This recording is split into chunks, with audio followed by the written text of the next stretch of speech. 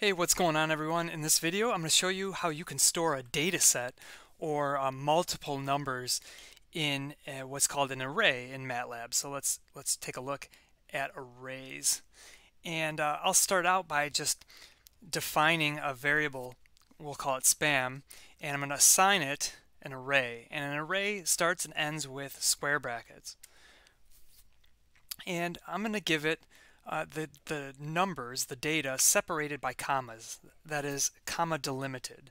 I'm just going to give it some bogus data here. How about -1 pi? MATLAB knows what you mean by pi. 3, how about 4.5, and 0. And outside of the square brackets, I'm going to leave off the semicolon so that this command echoes back to me. Echo, right? There it is, -1, 3.14, 159, 3, 4.5, and 0. And now spam is in the workspace, right? And this is the symbol, I guess, for an array, the 4 squares. And then you can see the values being stored in that array. Now that spam is in memory, I can access its values using index notation. Notice if I try to get the first number there, and if I try spam of 0, actually let me back up. To access these with indexes or indices, we use parentheses instead of square brackets. All right, so I'm going to use parentheses here. I'm going to try to get the 0th element. I'll hit enter, and right away we see an error here. The indices must be positive or logical values. That's because, and this is very strange, MATLAB starts its indexing at 1. So this is actually index 1. Let's check that out. Yeah, that gives us the -1. This is very strange because most programming languages start at 0. Python, C, for example, start at 0. But MATLAB starts its indexing at 1. So this is index 1, index 2, 3, 4, and 5. So now once you know that, then the rest is straightforward, I think. Spam of 2 gives us the pi. Spam of 5 gives us the 0. All right. Now, if I wanted to slice this thing, I can do that as well, and I can use the colon operator just like I did in Python. So with a open parenthesis, I could say something like 1 to 3, like that. And then that slices this thing, gives me a new array, -1, 3.14, 16, 3. So it gave me the first 3 elements. Notice it gave me the element at the index of the last index, right? Python would not include that one, but MATLAB does include it. All right, and I can use the keyword end, which is really nice. Spam of end is the 0, right? So this is a way of indexing backwards. n-1 is the 4.5, right? And I can slice using end. So I can say a spam of 2 to end, like if I want to leave off the first element. So this gives me the entire array except for the first element, right? Spam 2 to end. I can also skip by a step, right? I can say a spam of 1 colon 2 colon end. So what this would do is it would start at the first index 1, and it would skip by 2's, and then it would go to the end. So this returns the -1, the 3, and then the 0. It skipped the even indexed elements, right? All right, so that can be pretty useful. Now this type of array, see how it's one row and a bunch of different columns? 5 columns. We call this array a row vector because it's just a single row. We could alternatively make a column vector using semicolons, delimiting our data with semicolons. So I'm going to redefine this thing, and inside square brackets I'll put -1, but then I'm going to put a semicolon. Pi, semicolon 3, semicolon 4.5, semicolon 0.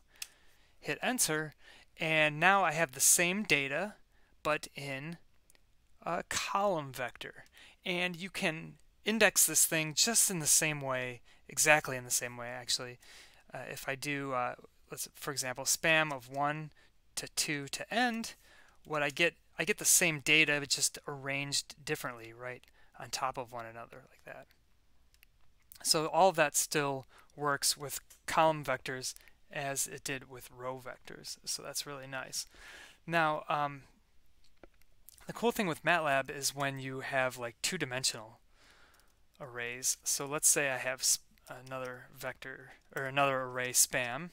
So I'm going to start with the square brackets again, and let's say I have like a 3 by 5 data set. So I'm just going to enter in some numbers, but I'm going to enter it row by row.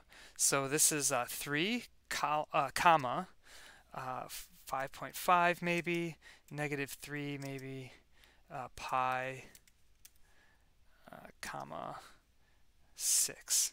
Okay, so here's my first row. If maybe we have 5 columns, so that would be my first row. And so to tell MATLAB that I'm done with the first row, I'm going to hit a semicolon right there.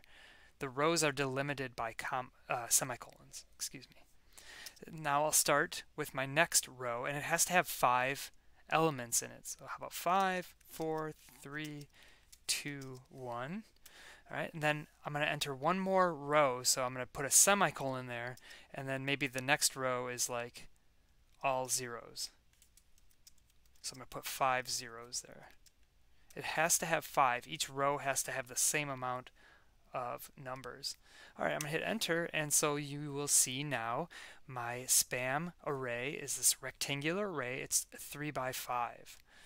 So there we go. It's in memory, and you'll see the value. There are too many values, but it'll say 3 by 5 double. The double means these are double precision floats. All right, now I can access these things using index notation, but it's a little ambiguous at first. Like, what do you mean by the second element? Do you mean the 5? Do you mean the 5.5? Or do you mean something different? Well, let's try it. Okay, so the second element is 5. So that's clearly this one. All right, maybe let's take a look at what the fourth element is. Spam of 4 is 5.5. All right, so from those previous two commands, you might have a sense as to what MATLAB is doing here. It's counting down the rows. Index 1, 2, 3, 4, 5, 6, 7, 8, 9, and so on. Like the rows are all stacked on top of one another. So when you tell it 4, you know, it goes through the first column, and then it goes to the next column, and it grabs the 5.5. That's called column major order, the fact that the columns are all stacked on top of one another. You can also specify that 5.5 using subscript notation. Previously, when you give it one number, that's called linear index notation. Now what we can say is like spam row 1 comma column 2, like that. Spam 1 comma 2. That returns the 5.5 as well. So you have two options here. Sometimes it's more useful to give it the linear index notation for the fourth element. Sometimes it's more it's more convenient to give it the row and the column, which gives us also the 5.5. And you can assign things in the same way. So let's say I wanted a pi to be here instead of 5.5. I could say spam of 1 comma 2 equals pi. So this assigns pi to spam of 1 comma 2. And so that gives me a pi there now, and everything else stayed the same. All right, slicing a two-dimensional array is very nice, right? Being able to slice a two-dimensional array is great. Let's say that I wanted all the odd rows. So I could say 1 colon 2 colon end comma. So remember this was the rows. So I'm saying start at row 1, jump by 2's, and go to the end. So in the case of a 3-row array, that would be row 1 and row 3. Then the comma says, okay, now what columns do you want? And let's say I want all the columns, 1 colon end. And that's what we get, right? We get the first row, and we get the third row, and we get all of the columns. You could do this in a different way, or you could do this kind of the opposite of what we just did. We could get all the rows 1 to end, comma, and then the odd columns, let's say 1 step by 2 to the end. Okay, there are all of the rows and the odd columns. And you could actually do both, right? We're just working on, we're just playing around here, just trying to test the syntax. You could go, you could get all the odd rows and all of the odd columns, right? So that returns all of the numbers that have both odd number row and odd number column, right? All right, so that's nice that we can slice two-dimensionally. I don't know that we did that in Python. It's not as convenient in Python to do that.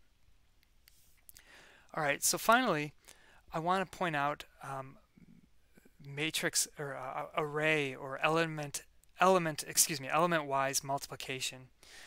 Let's say I have spam. All right, there's my spam matrix. And let's say I have another matrix or another array. You can use the word matrix and array. You know, you can swap them out if you want, synonyms. But let's say I have an array eggs where we have, you know, it's a 3 by 5 again. So let's say I'll just write something quick here. 1, 2, 3, 4, 5, comma, or a semicolon. 0, 1, 2, 3, 4, semicolon, and maybe -1, -2, -3, -4, -5. Okay, so there's my eggs matrix or my eggs array. Notice it's the same size as spam. So this will happen quite a bit where you're doing some data analysis and you'll have two arrays that are the same size. And usually when that happens, you want to do some sort of operation involving spam and eggs, usually element by element. Like you want to take this element and do something like add or subtract or multiply by this element, and then you'd want to do the same thing for all the elements, element by element. So if you wanted to do element-wise multiplication, you do spam dot times eggs. And so what we get here is, again, 3 times 1 is 3, 5 times 0 is 0, 0 times -1 is 0, and so on. So we do element by element multiplication. We could do element by element division, spam dot divide eggs, although we're going to run into some problems. You'll see we get infinity there because we're dividing by 0. But otherwise, everything goes through as you might expect. We can do spam plus eggs. You don't need the dot in front of the plus. You only need the dot when you do multiplication, division, and exponentiation. Like we could do spam dot caret eggs. This is an interesting one. This takes every element in spam and raises it to the power eggs. And the reason these are infinity down here is because that is doing 0 raised 0 raised to a negative power. So 0 raised to a negative power gives you infinity. 1 over 0, 1 over 0 squared, 1 over 0 cubed, and so on. All right, now there's one last thing I want to mention here, and it's regarding this this multiplication or division. If you forget the dot and you do eggs times spam like this, you might get an error.